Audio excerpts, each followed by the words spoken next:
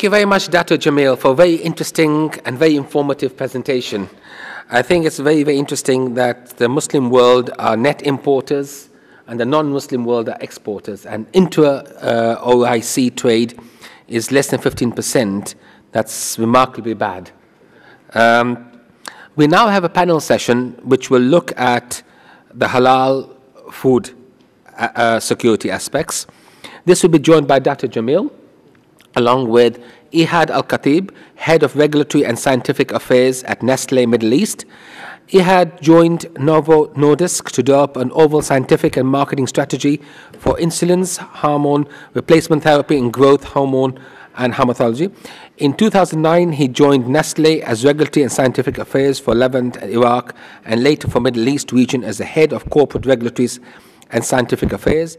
He was a board member of the Syrian Hamad Society and a member of the Food Safety Committee, and later Aiad was appointed President of the Food Safety Association in 2012. Very, very impressive. We're also joined by Dr. Hassan Bayrakdar, Scientific and Regulatory Affairs Director at Mars Company. Dr. Hassan is the Head of Scientific and Regulatory Affairs for Middle East, Africa, Turkey, and India regions. He's a food regulations expert in the MENA region, quality assurance management, halal, custom duty, food crisis management expert. He's a member of the Industry Food Beverage Alliance, International Life Sciences Institutes, and the Emirates Standards Metrology Authority, ESMA Food Technical Committee. Jamie Ferguson. Jamie is the Regional Director at the Meat and Livestock Australia. He's responsible for maintaining and increasing the Australia red meat and livestock industry's leading market positions across the GCC, the Levant, Egypt, and Maghreb countries, along with Dr. Tony Wigg, Dr. Tony, who I'm introduced this morning, with over 18 years of experience of advising and working for Australian government in the GCC. No, please, I'll stand.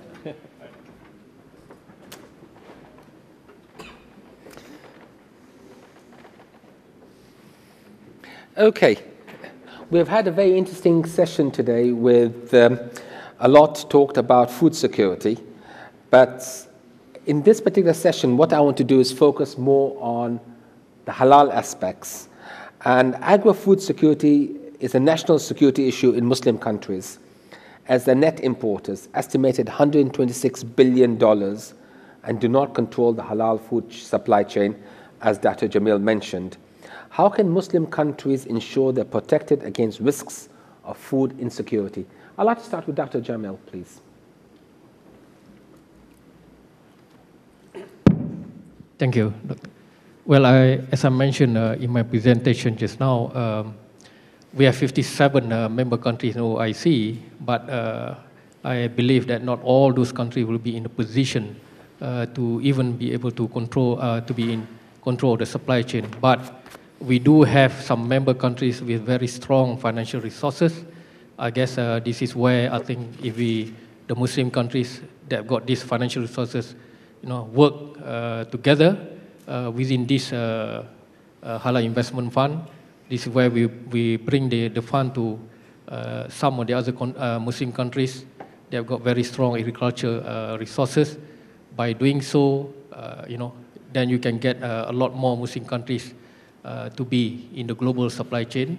You're also in control of the supply chain, and apart from that, you're also creating the socio-economic activities in those poor countries. So that is one of the ways that I see how they can get the involvement. Yeah. As an industry, it is our responsibility to provide halal food to the countries that needs halal food. But I want here to highlight that the importance of the clarity, because we will continue to need food from out of Muslims country. And out of Muslim country, they are looking to have new markets. When we talk about Sharia as a reference for halal, this is a simple prescription to make people afraid or lost. we should have a very clear for non-Muslim what is instruction. It is similar to ISO, similar to any system that will encourage. The more we have a clarity system, the more we will have encourage suppliers to be involved in halal and to provide halal supply. Jamie, I know your organization in one way or another has been here for 43 years, and I know you're the largest exporter of red meat to the region. But in what sense can we take the issue of food insecurity as far as halal meat is concerned? I think yeah, commitment.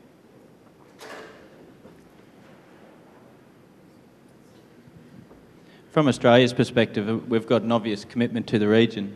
Our total exports to the Middle East, North Africa in 2013 was 189,000 tonnes. So we're actually probably the third largest, with India being the largest, I believe, and then Brazil and Australia. I think our balance is probably the best, though, in that we supply lamb, mutton, goat and beef.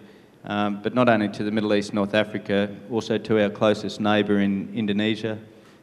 We've got long-standing supply chains into Malaysia, which is a very strict market for access. You know, but Australia, we've only got 23 million people, and our farmers and our processors in Australia and our small population have a commitment to a global food market. We can't eat our production. We're not like the US. We're not like Brazil. We're not India or China. We're a small population in a large country. So the fact we've been up here for 45 years, we understand the market, we have long-standing relationships, and we're committed to the region and its growth. Dr. Hassan, would you like to add something? You need to press the button. Thank you. Yeah, maybe I reflect also, as Aiad mentioned, concerning the food industry, what we are facing globally. It's not only for our region, that, as you know, we have, in general, some countries, there is like a very, very strict halal regulation. And that really affect not only the businesses, that it will affect also the food availability in the regions.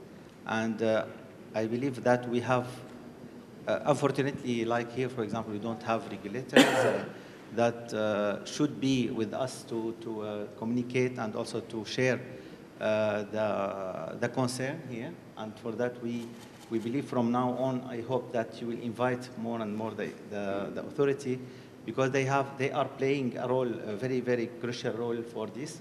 Unfortunately, we are discussing between us and this, of course, this is good that we can convey our messages to the authority, but we need somebody here, the decision makers, to understand the industry concern, even the consumer concern, etc. Tony? Thank you. It's a pleasure to be here, and it's a World Food Security Summit that we're talking about. And Australia, as we said in the session this morning, has the capacity to provide food for 400 million people. We have a Muslim population in Australia of 500,000 people already in our 24 million population. And we have a lot of experience, as you said, over 40 years of experience in supplying export food, including halal food. And our presence here and in this session is where the customer is right. And as was said by Mr. Dato, halal food is not just the Sharia requirements, it's food safety, it's integrity, and Australia, with its export systems, can provide that integrity. And in fact, we involve our government Department of Agriculture is linked in with the Islamic organisations to provide the certification, and we're very keen, the customer is right, and we're very keen to be here to be able to supply the food, and I think the main interest for halal security moving forward is establishing clear standards and clear accreditation for the certification systems, and we're happy to work with that and also participate in developing whatever's needed. Standards and certifications are very important, and we'll touch on that in a few minutes' time. But I want to go back to one of the points that Dato Jamil mentioned, which was the Halal Fund. Now, the agro-food is a consumer non-cyclical asset class. It is more stable than shares or real estate that go through booms and bust cycles. And for those of us who have been in Dubai, we know both about the asset classes, both real estate and shares. They go up and they go down. However, the halal life cycle industry is a $2.3 trillion growth story with growth demographics, which has the ability to cross-sell and appeal to non-Muslims and attractive to humane treatment of livestock before religious slaughter. Therefore, is the growth of the halal food industry the answer to the Muslim world's insecurity issue? Dato? Yes. Yes. At the moment, as I mentioned in my presentation, halal industry is one of those least understood industries. And as such, many of the items within the halal industry is not an asset class yet for those investors. But I would like to refer to the presentation that Mark Mobius, the chairman of Templeton, when he did his presentation last November in Dubai about the Islamic capital market and where the areas that the private equities and the fund managers should be looking at. And he specifically mentioned that to look at the Sharia compliant industry. This is one of the biggest opportunities because of the gaps that I mentioned just now. Yeah. So I think if we can look at the opportunities that are available within the Islamic market and also those producing countries, it is about bringing the necessary money to the places whereby, of course, I do not mean here that we should be going to Muslim countries only, because at the moment, even if you look at the suppliers, most of the products are coming from the non-Muslim countries, which is fine. Yeah, halal should not be just be with the Muslims. So if we create this fund, and if we have to go to China, because China has got a lot of agriculture resources over there, so be it. At the end of the day, if we can create a more sensible asset class for the potential investors to go to China to invest, and create this opportunity so that we can address the halal food insecurity, as I mentioned just now. Firstly, from the socio-economic, from the food security, we are in control of the supply chain. From those investors, it is also a sensible economic activity because of the big gap that we see just now.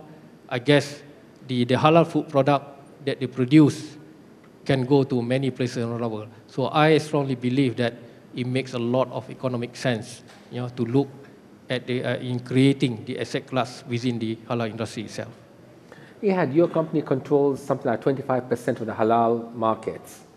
Do you believe that there needs to be more investment in halal food to solve the Muslim world's food insecurity issues? Yeah, actually, we respect the peace of mind of our consumers, and we try to provide their need from product. But this creates some complexity through the supply chain, through the suppliers. It is difficult to find the right quality and halal certified, which is accepted by the, let's say, the government. It's a formula which is actually not always works. So we have always to interfere as a company to make our suppliers certified or discuss with authority to accept accreditation body. So it is not always an easy formula, but actually we are pushing for this. And during this process, as I said, the halal is not a new requirement. It is 1,400 years old. So why now we want to jump and, let's say, rush for halal? This is because of the complexity of supply chain. Now, it was production locally and produced locally. This makes things easier. Now, with the complexity of supply chain, even with produced in UAE, you are not 100%, it is halal. So you need to have trust, but at the same time, you need to have some kind of control.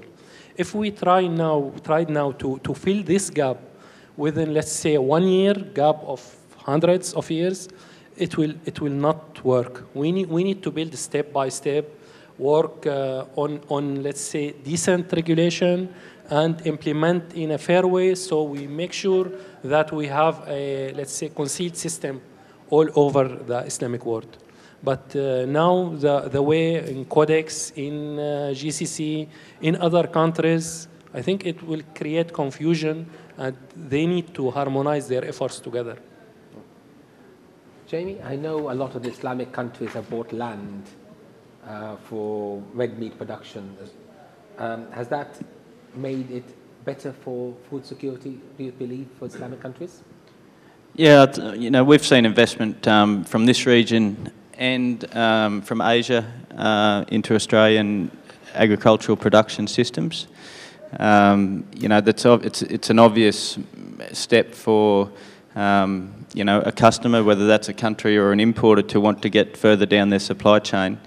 And in some ways I think it's a good thing, in that because they then understand the production systems, they're aware of them, they know the challenges. And from what we've gathered and talking to our stakeholders in Australia, the technical barriers to trade that are affecting the cost of production is a huge issue. And you talk about the developed countries are supplying more so the or the, you know, maybe the Western countries are supplying the, you know, the Western and Asian, you know, Muslim and Asian countries. You know, in all of those developed countries, there's fuel prices going up, there's labour going up, and then plus you have the technical barriers to trade, such as short cut-off days at entry, which means that you can't air freight and you have to, you can't sea freight and you have to air freight, which is a cost. You have additional labelling requirements, which is a cost. If you talk about insecurity, I think it's around supplying, you know, a safe, affordable product 12 months of the year. So to answer your question, you know, from our perspective, it's actually good for us to see the Hassads and so on investing into our supply chains, because they understand our challenges. Dr. Hassan, your company again is a major producer of halal food. Is that the way to go? Do you believe it should... Sorry. Someone's going to be excited there. Do you believe that that's the way to do it, is to get more companies to go into halal world? I believe that normally, yeah, I believe that the companies are producing here in the Muslims country, in Malaysia, Indonesia, etc., should have more, the companies should have more experience about producing halal, especially when we have, for example, when we want to export from Malaysia to other countries, even in Europe or the US. The companies there, sometimes they don't have information about what halal producing.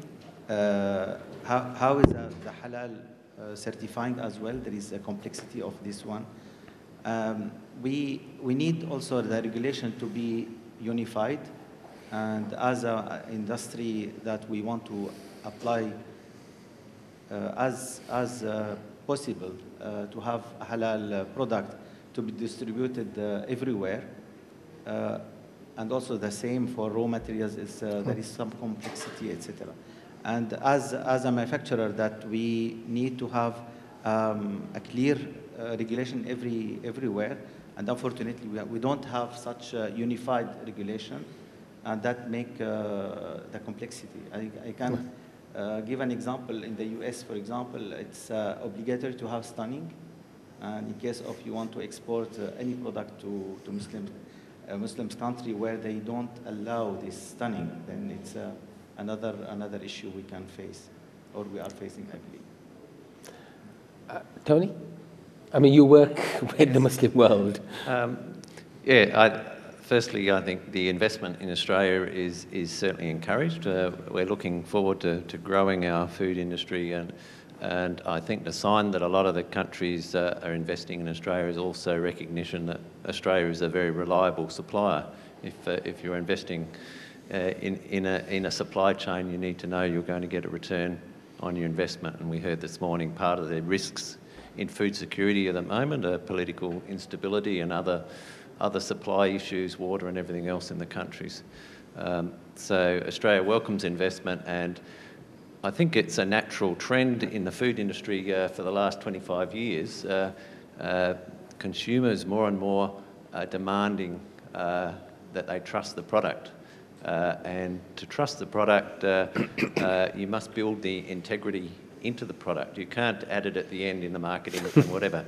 And I think Australia has shown it's developed traceability systems that link into, for example, the Halal system to provide that sort of integrity. And I think it's all part of the giving confidence to the consumer, because at the end of the day, and it was identified a long time ago, is one of the solutions, particularly for in some of the poverty-stricken regions, is a mistrust of products. If we're going to supply foods that are going to solve food insecurity, then the consumers, whoever they are, must trust the product. Actually, you've raised two very interesting issues, and I'll take them separately. One of them is that one of the problems with the halal food industry is a multiplicity of certification, and this is an obstacle to its growth.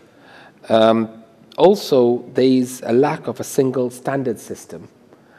This again is limiting the number of companies that are actually entering into this sector. How can this be overcome? I know that, and we were actually in a panel in November when OIC was talking about creating a single system, and the time framework for that was 6 months. Nothing's come out yet. It looks like this is one of those never-ending stories. When will we actually see a single certification, a single standard, something that the whole Muslim world can stand behind and say, this is the one standard? And I think everyone's interested in this. And I'll start off again with Dato Jamil. Actually, I do agree that it has become a major problem among the industry players, the certification issue. In fact, it is not sitting at OIC for the past 6 months. It has been there for the past 12 years. They've been trying very hard to come up with one common standard for certification. Well, I do see the problem there because I think the major hurdle to come up with a single standard, halal standard for the world, is the differences that they have because of the different school of thoughts, among the Muslims. So I personally don't really know whether they will ever come to a conclusion or to some kind of an agreement to come up with a common standard. But I feel that my view is that at least we should look at to have one core standard, for one halal core standard. Then we can have some supplementaries to take into account the differences, that several countries have. But at least if you have one core standard, then it will make it much easier for the industry players to follow. Now, if you want to go to, let's say, Malaysia or Indonesia or Saudi or what, there might be some minor, additional things that you need to do. Okay, so be it. Because big players like, Unilever, Nestlé, they export their product all over the world. So at least if they can hang on to one, what core standard, that will address, most of the problems. So I feel that it is only an organization like OIC that can resolve this. And yes, it is unfortunate that it's been sitting there for the past 12 years. But I think we need to address this very quickly. We don't really want to make it as a trade barrier, Already we are facing a very severe halal food insecurity issue. We wouldn't want to see the problem in certification become an additional barrier to the insecurity that we have. And I also believe that certification process should not be expensive. Yeah, it should not be an additional cost that the industry players would have to pay. That's one of the reasons why, I mean, in a country like Malaysia, where I come from, certification is done by the government because it is not a business. You know, the government absorbs, the certification cost as a contribution, as part of the industry development of the halal industry. Because if it becomes a business, that's where the additional cost comes in. Again, this will discourage the industry players to go into halal industry if this situation goes on for a much longer period. Aiad, you sell to almost every country in the world. Actually, we have our internal regulation to make sure that our product is halal. In all Muslim countries, Muslim dominant population, our product is halal, and this is our internal regulation within the company. Here we want to differentiate between halal food and halal certified food. So all our product that's sold is halal, but not all is certified halal. Because certification in some categories make no sense, and certifying in certain cases, it's a bit complicated. So for sensitive product, it is for sure it's certified. For some categories, it is not certified because it is not required by regulation. And we hope that this will continue, because certifying is only adding complexity and cost, which consumer don't have to bear this additional cost and complexity and less options in the area that there is no need for this. So as my colleagues said, the main concern is integrity. When there is integrity and internal, let's say, responsibility, there is no need for certificate for every step we do. But that's also supporting what Dr. Jamil said, in the sense that it's the regulatory body that absorbs the cost of certification. But would it be correct to say that you have products which are halal and non-halal, but in the non-Muslim majority countries, they might not be halal, but in the Muslim majority countries, the same product is halal? Exactly, yes. But does that not create confusion in the mind of the consumer? So when they're traveling, they're actually consuming a non-halal product. Actually, there is a product which has the common sense that it is halal, it should be halal all over the world. But let's say beyond, when there is meat product. So it is not expected to have, let's say, halal beyond in Europe. While if they need halal product is available, Nestlé variety is available, but they have to look as a minority for this product and get it. But it is not for the general population. Jamie, certification is obviously a huge cost for Australia, because the abattoirs have to have site visits from the importing countries. Do you think that certificate or an international standard or international certification would be an easier way of doing this, or at least a reciprocal arrangement between countries where they recognize each other's certification bodies? Yeah, from our perspective, as a supplier of halal red meat, any simplification would be a help. We supply over 100 countries, and in every one of those countries there are complexities, and it could be a McDonald's, burger chain or a major supermarket audit, and many of these abattoirs are having 2 to 3 audits per week at certain times of the year, and that's what we understand, that's what we have to do, because we want to be able to supply their products, so we abide by their rules. But any simplification would be welcomed, I believe. I mean, interestingly, you mentioned that I'm also in the Free Trade Agreement committees nationally, and one of the things that now free trade agreements are doing is reciprocal acceptance of halal certification. And the most recent one that the GCC signed with Singapore is for the GCC to accept Singapore's certification. So there's no need to visit the abattoir. Singapore doesn't have abattoirs by such, but except for poultry ones. But there's no need to visit those abattoirs. Yeah. Their local body certification is sufficient. Yeah, probably Dr. Tony's a better man to talk to about the Australian government halal program and so on. But yeah, look, I see the global red meat production doesn't really change from year to year. No. it's like water, and it'll go to the easiest path, and that might be driven by commercial factors, or it could be by closed markets, as we've seen with Brazil into Saudi Arabia, etc., and the product goes another way. So, you know, at the end of the day, all of our individual exporting businesses are still commercial operators, and they make a commercial decision whether to supply a market. So, based on that decision, you know, strategically, obviously, they're in some markets, and then you have your traditional markets. But I think any simplification, any unification would be welcomed across the board. Dr. Hassan? Unfortunately, as Dr. Jamil mentioned about the halal certification and certifying, that it's will become a business, but it's in reality it's a business.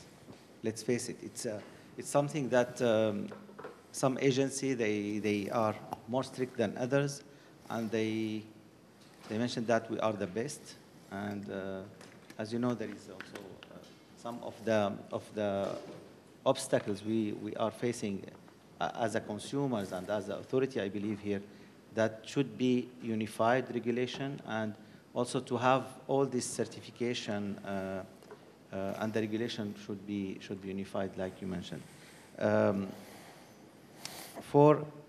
As an example for this certification in South Africa, one of the agency there mentioned that, okay, in Saudi and UAE, the chicken slaughtered here is not halal. And really it's surprising that you can see like there is some extreme from time to time. And also when you, for example, want to certify a finished product on the line, etc., the certifying agency, they want also to have a certification for each raw materials. And sometimes they don't accept the certification coming from different agencies. And let's face it, it's really a business, and the authority and the government should take an action about it and to simplify. As you know, for this kind of halal regulation, it's as in Quran or in Hadith that يا أيها الذين آمنوا لا تسألوا عن أشياء إن تبدى لكم تسؤكم. Sometimes really we go in depth, which is impossible with the technology we have now from like, I don't know, 20 years, 30 years before, until in the future we don't know what we will have as well. Maybe for this food security, it will be even worse, I believe. Tony? Thank you. It'd be good to know Australian halal. Yeah, I'll come backwards, and I'll just restrict my comments to how we certify halal meat from Australia, because it's an Australian government supervised system. And firstly, we export meat around the world to 100 countries, and 70 of those countries we're sending halal meat to. And in fact, we're using one agreed government certificate, which is accepted as complying with the GCC standard, has been accepted by all 70 countries. So from that point, from Australia's point of view, we've achieved one certificate, which is jointly signed by the approved Islamic body and the Australian government official. Coming back from that, we have also agreed with industry and our Islamic bodies a single identification mark for halal, which is placed on the meat, and it includes the establishment's production number to build into our traceability systems. So two of the key elements we're looking for in the debate, we have the identification mark and the certificate already agreed, but as I said before, we're happy to work towards OIC standards in the future. But the biggest problem our industry is facing is the different accreditations needed for different countries. And even within the GCC 6 countries, there's 2 separate accreditations needed by certifying bodies. And in total, to export around the world, our Islamic bodies could possibly seek 6 different accreditations. So to me, this is where we're hoping that the moves towards the OIC and SMIC having a single standard and a single accreditation is very beneficial. And I would agree, there's as you said, there's the Quran has set the standard 1400 years ago. I think there's 95 or maybe even 98% agreement on what the minimum standard is, and I think it may, as you say, being overthought, and it should come back to agreeing a simple documented standard, and as we said, under WTA rules, it's simple to have agreement on single accreditation bodies. And then the remaining 2%, I think we can deal with through consumer confidence, which we can do through specific labelling of product. If some people want certain stunned or unstunned or certain types of fish, it is all in the same realms of product integrity and labelling, such as we do already for organic foods, for example. I think there's a simple solution. We just have to get international agreement on the simple solution. Thank you. I want to take the discussion to a slightly different angle. And the question I have is that halal production is only one half of the story. To have a truly halal production, we also need to have a more holistic approach. We need to have approach that includes halal logistics, Sharia-compliant financing, and firms which actually follow the whole Sharia-based teaching. Or do you believe that is actually extending the concept of halal, and we should only focus purely on certification?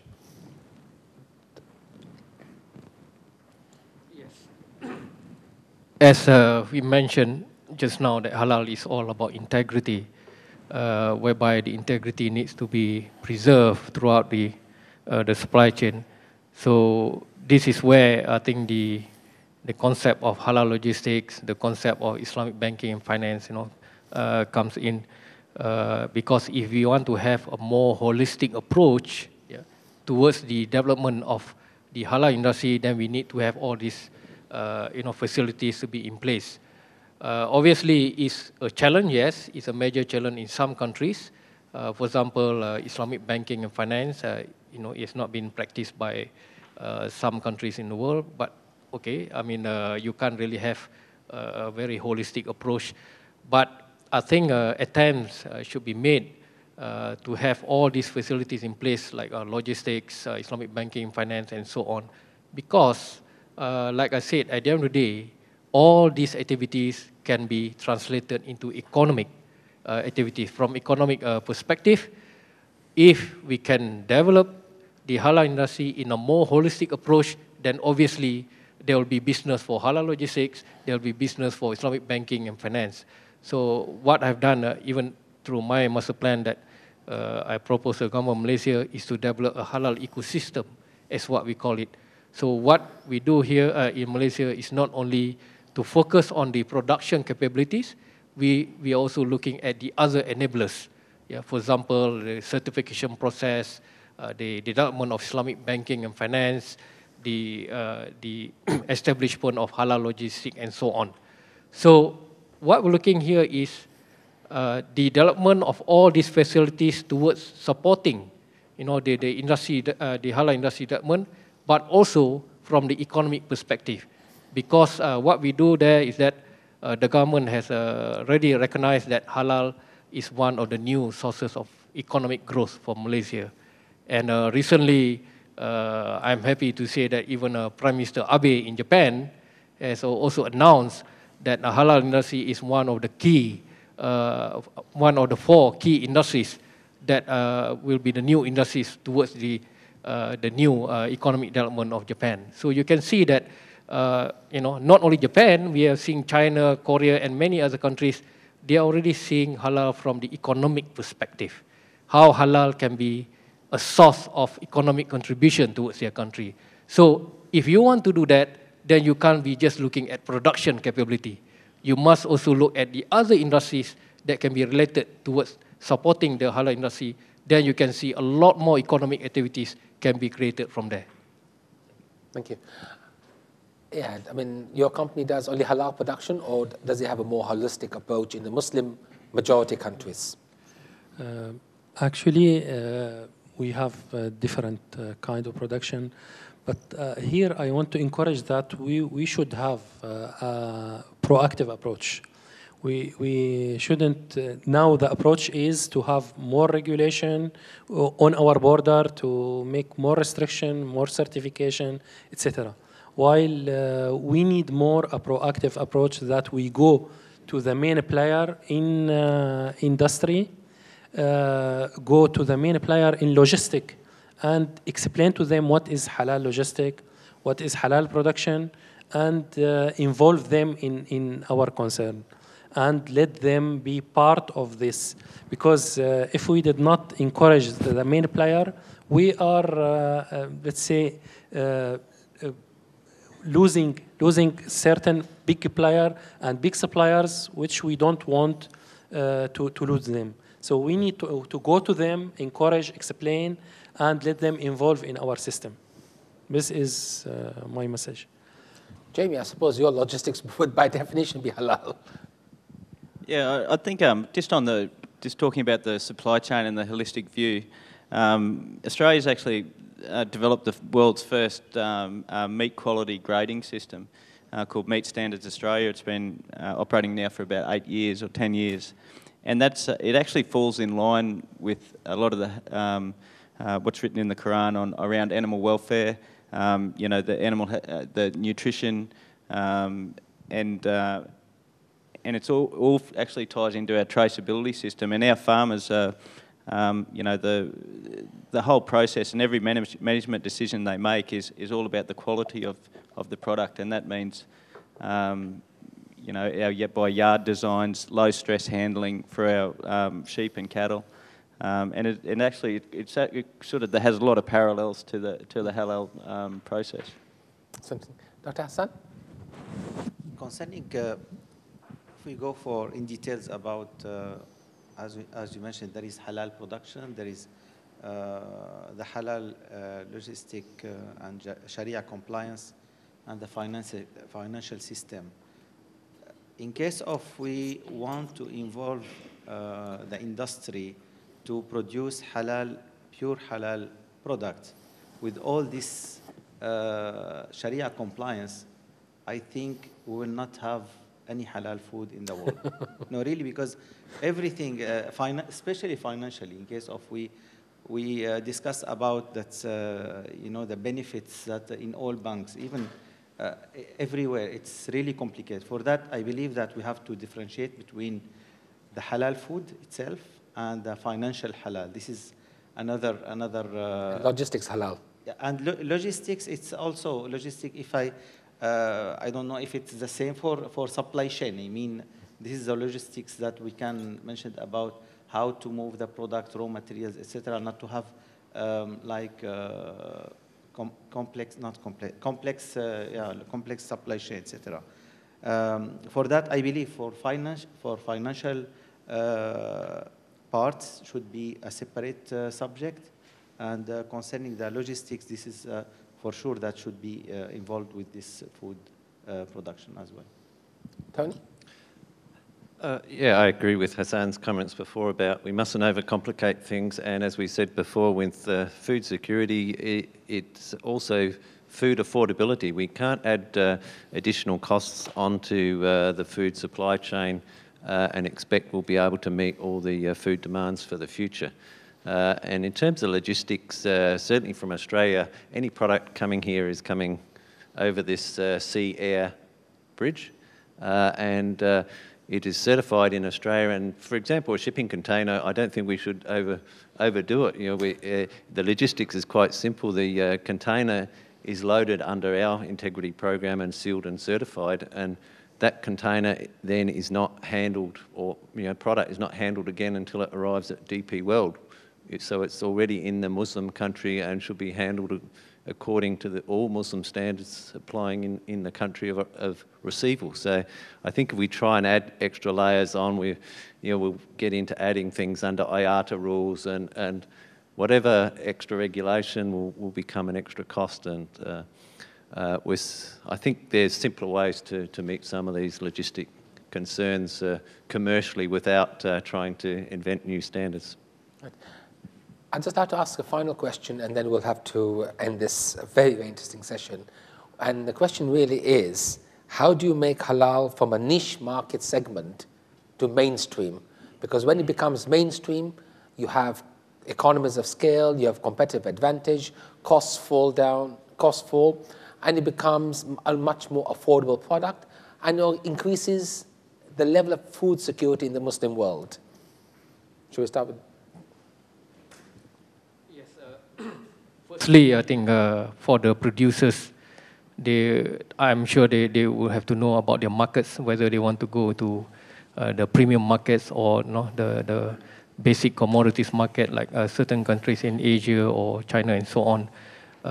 Obviously, whether it is a mainstream product or it is a niche product, like I said, at the end of the day, the producers will have to decide which category their products will be and in which market their products will be relevant.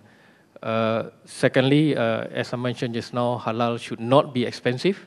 Yeah, obviously we have to find ways, whether the additional cost is related to certification or is it related to logistic or whatever. So I think we need to address that. And like I said, at the end of the day, it has to be made affordable. Yeah, because already we are facing a very severe food insecurity problem, where we do not need additional costs, on top of that. So I think there are two sides of the thing. Firstly, the industry players are grappling with the standards and certification issues.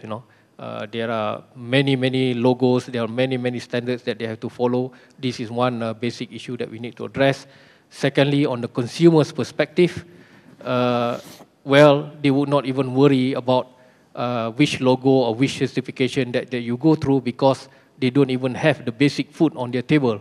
So I don't suppose they would have the time to look at whether this is a Malaysian logo or Indonesian logo or whatever, because the food supply is just not there. So I think if we talk from the consumer's perspective, the situation has not reached a level whereby they have an option to pick and choose, yeah, which certification or which logo they want to go to, because the supply is just not there. It's very limited. So I think when we look at the halal industry and the food security issue, obviously we have to look in a holistic approach. There are different problems that are faced by the industry players. There are different problems faced by the consumers. So all these things we need to be tackled separately. Thank you. Very briefly, Aiad, because I'm already getting signs and messages that I have to finish soon. Yeah, actually, halal security food, it's in perception regarding Sharia is not 100% accurate, because the rule in religion said قاعدة الشرعية تقول الضرورات تبيح المعذورات. So in case we did not find halal food, Muslims will eat non-halal. So it's now our duty as industry, as regulator, as society, to promote this program in a balanced way, in a good approach that make it successful. Otherwise, it will be maybe fire back and it will roll down. Jamie, I suppose it's already mainstream in Australia. Yeah, I think from our exporters in Australia, and as I said, we supply over 100 countries in the world. We've done work last year, survey work around technical barriers to trade. There was 180 identified as priorities. 130 of those were in the Middle East and North Africa.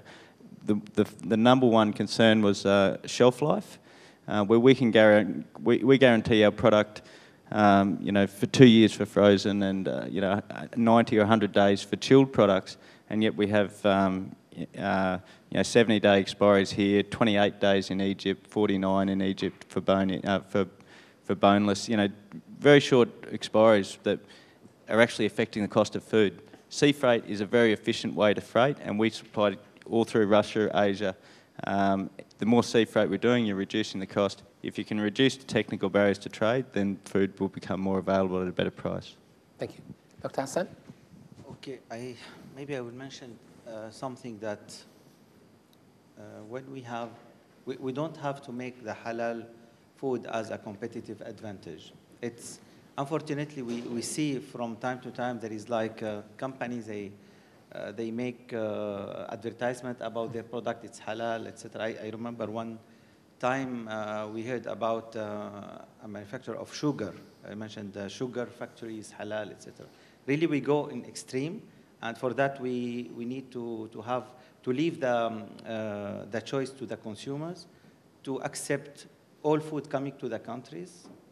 And in case of we declare halal, then the manufacturer has to prove that, has to have the certificate. Otherwise, we leave it in the market, even in Muslim countries, and the consumer will have the choice about it. And in this case, I believe that for this security, that we can have the product available everywhere. Thank you. Thank you. Very, very briefly, Tony. Yes, brief comment is I agree with your observation. In Australia, the meat industry, halal is not a niche product, it's a mainstream product, and this actually creates efficiencies in the production of the halal. The meat companies producing halal are 100% committed to do 100% halal product, and that saves them integrity costs in segregation and other systems in their plants. So they make the decision right at the start in designing their system, their food security and HACCP plan, and they build the halal into the system to costs of production and volume throughput to make it an efficient operation. Wonderful. Thank you very much. I'd like to take this opportunity to thank our panelists, Dato Jamil, Aiad, Jamie, Dr. Hassan, Dr. Tony. Thank you very, very much for a very interesting, very informative session.